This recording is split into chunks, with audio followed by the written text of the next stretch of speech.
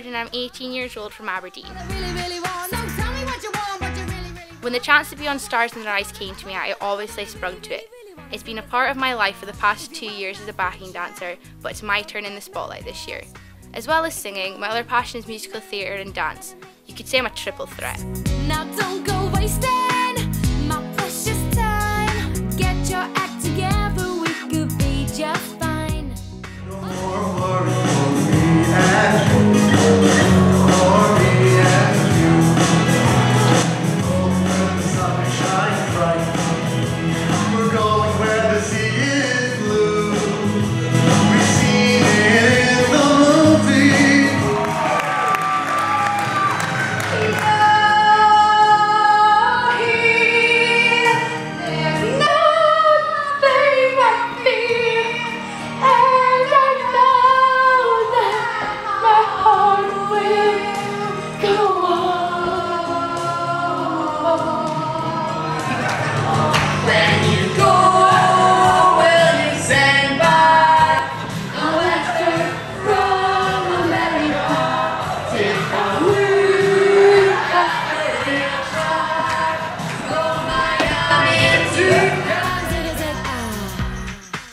When I'm not on stage, I'm at work at Next.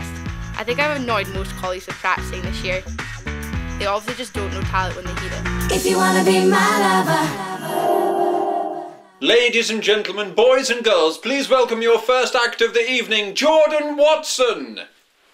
Jordan, how are you? I'm great, Matthew. How are you? I'm very well, thank you. Now, you've been in the background as a dancer for the last couple of years. Are you excited about stepping up? Quite nervous, Matthew, but I think I can do it because I'm just amazing, so it's fine. Right.